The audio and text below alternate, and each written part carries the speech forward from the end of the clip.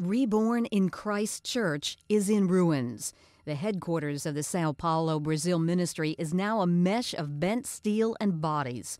The roof of the 2,000-seat evangelical church caved in Sunday. By Monday, at least 8 worshipers were dead and nearly 100 had been injured. One person reportedly is still missing. A packed youth service had just ended. The church was between scheduled services, so it was relatively empty when the roof collapsed. Police and rescuers are still picking through the debris. Officials say it could take a month to determine the cause of the collapse. The church denied reports that the roof had recently been renovated and says the building was up to code.